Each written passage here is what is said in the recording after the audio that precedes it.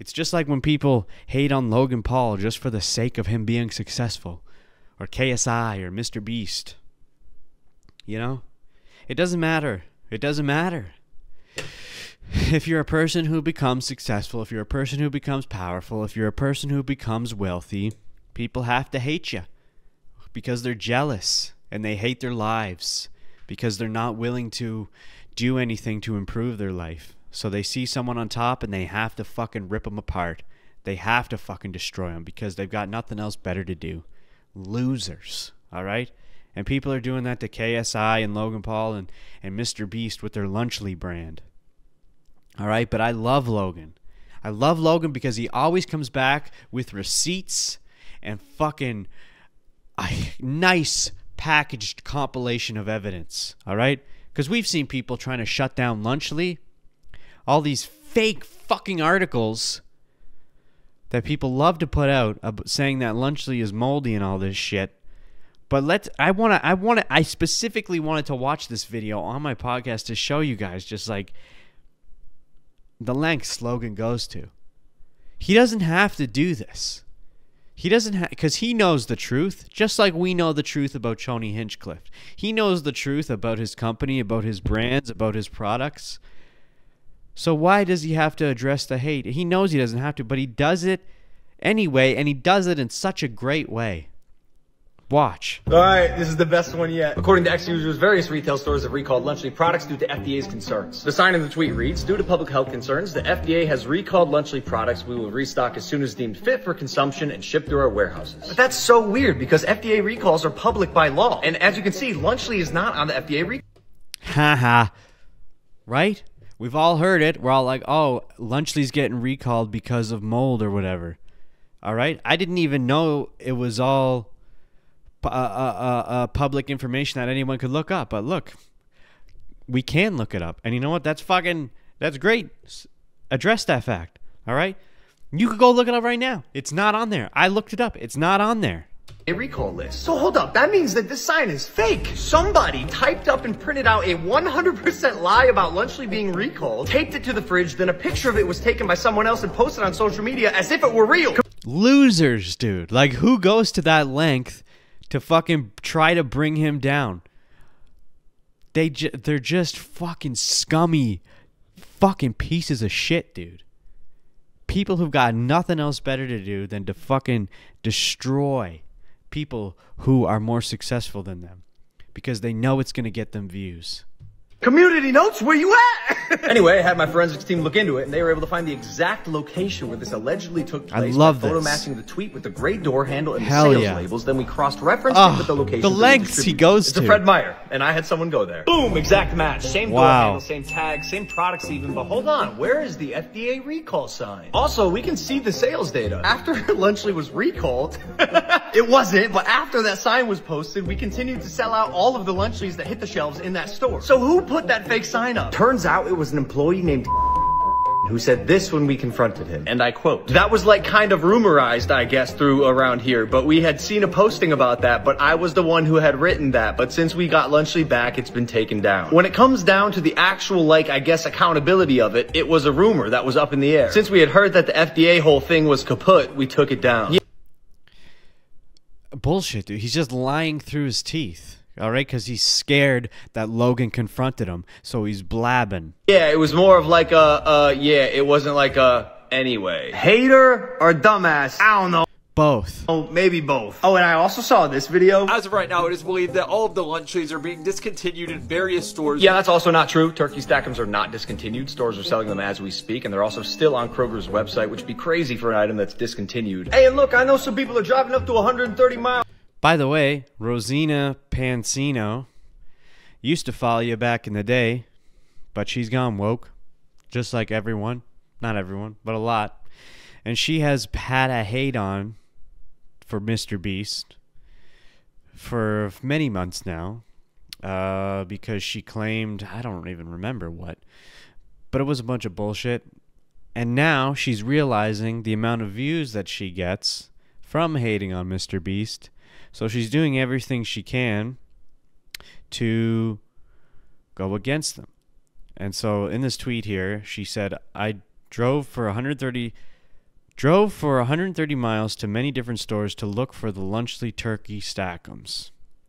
And she did end up buying them, and I wish I would have watched the video, but she did a review on them or something. Anyway, she's just got to hate on for the sake of gaining views, and that's the point that I'm trying to make here, is these losers. They can't do anything to improve their life. They don't know what it takes to become successful, and they're not willing to change their life to become successful. So they have to hate these big creators because they hate themselves. And they hate seeing people like this be successful because they know they don't have the courage themselves to change and better their own person. So they push that negativity onto these people. And when they do that in a video response or any sort of content online, it gets views because all these other haters and all these other losers in the world who can't better themselves glom onto that because they're like, hey, he's right. I don't like Logan Paul because I'm jealous of him. All right? So now that loser who couldn't figure out how to do anything in their life is starting to get views. Okay. So they're getting all these views. Now they feel like they're actually doing something good in their life because they're getting views, and now they're making money off their content. So what do? They leech off the same subject. They squeeze as much hate out of it as they can. Succubus. All right? Because it profits them. But it doesn't last forever because you can't just do that for the rest of your life.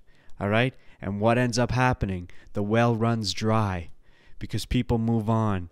And so what does that succubus try to do? They try to make other content, but they can't do it because they're too miserable and they haven't bettered their lives yet. They haven't bettered themselves. They're trying to live off shitting on Logan and KSI and Mr. Beast. That's how they try to live. And it doesn't work forever. Sure, it works right now. But that well's going to run dry. And when that well runs dry, your views are going to drop off.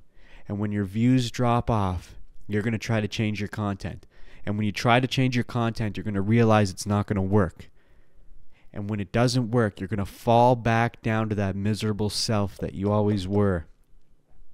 And still were while you were making that shit content about these guys. And what's going to happen? You're never gonna get anywhere. It's never gonna work out for you. All right? So that's why I love that Logan does this. Okay? Because as these people sit back in their chairs and push out this nonsense, these lies, this hate, people flock to it because they don't bother doing their own research. And they think it's all the truth. But Logan takes he takes his time and he gathers every piece of critical evidence that he needs, and he compiles it all together nicely into a less than 3-minute video. He gives you everything you need to know truth-wise, of facts of what's actually happening. And that's why I wanted to show this, because it's so amazing and well done. I want to be one of the people who's actually critically thinking about this and using common sense. Okay? I'm not just going to hate Logan Paul because he's a successful person. Look at what he's doing. Just actually look at what he's doing. You can't deny that he deserves what he has. It's just a fine lunch lead, but please be patient as we try to ramp up production to meet the demand. But it's just crazy to me that we're a $4 lunch kit, and in the first 4 weeks, our headquarters had a bomb threat. The FBI has identified the individual. He's based in London, which is crazy because we don't even distribute there. A fabricated FDA recall that never happened. An attention-hungry little Clout Goblin who has made it her entire identity to speak negatively on all things Mr. Beast. And we'd love to think this is all just a coincidence, but it's a nah. We call it cap. The fact is, the USDA inspects every finished food lot and approves it before even leaving our facility. And yes, it's possible possible that issues happen in transit, like a seal breaking, or at the store level with rough handling. But just like any produce you buy, problems can arise, and our retail partners are great. They'll offer a full refund, and we are happy to assist anyone at any time if you email our customer service. But at the end of the day, the product speaks for itself. In our first 5 weeks in Kroger, we've already outsold Lunchables and comparable SKUs that also sell drinks inside. We're gonna keep innovating and improving our product as we attempt to disrupt this archaic industry that's been run by the same corporate giants for the past 120 years. It is a new era, and the ops are gonna have to try harder.